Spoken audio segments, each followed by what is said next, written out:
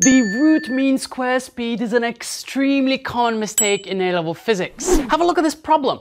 The mass of a gas molecule is 4.8 times 10 to the power of minus 26 kilograms. Part 1.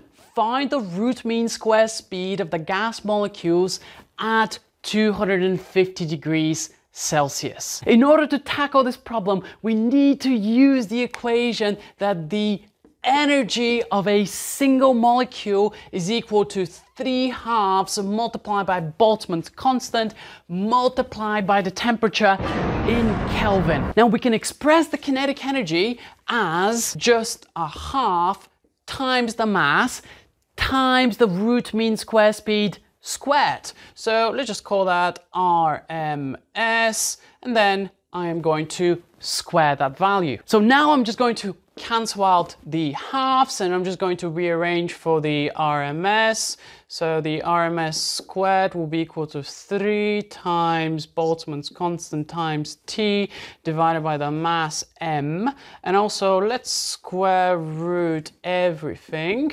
And what we're going to get is that the RMS speed will be equal to the square root of 3 times 1.38 times 10 to the power of minus 23 multiplied by the temperature, which is just 523. Divide that by the mass of a single molecule, which is 4.8 times 10 to the power of minus 26. That's going to give me around 670 meters per second. Now have a look at part 2. Calculate the internal energy of 1.3 moles of the gas at 250 degrees Celsius. So this is the expression of the kinetic energy of a single particle.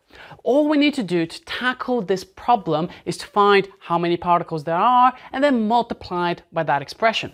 Because we're dealing with 1.3 moles, well, using Avogadro's number, we can figure out the number of particles. So I'm going to say the 1.3 moles multiplied by Avogadro's number, which is 6.02 times 10 to the power of 23, is equal to 7.83 times 10 to the power of 23 particles. Now the total internal energy will be this number, let's call it N, multiplied by the energy of a single particle, which is 3/2 K times T, meaning that the total internal energy will just be equal to 7.83 multiplied by 10 to the power of 23 multiplied by Boltzmann's constant, which is 1.38 times 10 to the power of minus 23. Let's not miss out the factor of 3/2, and that's multiplied by the temperature in Kelvin, which is 523. And if we put this into a calculator, we're going to get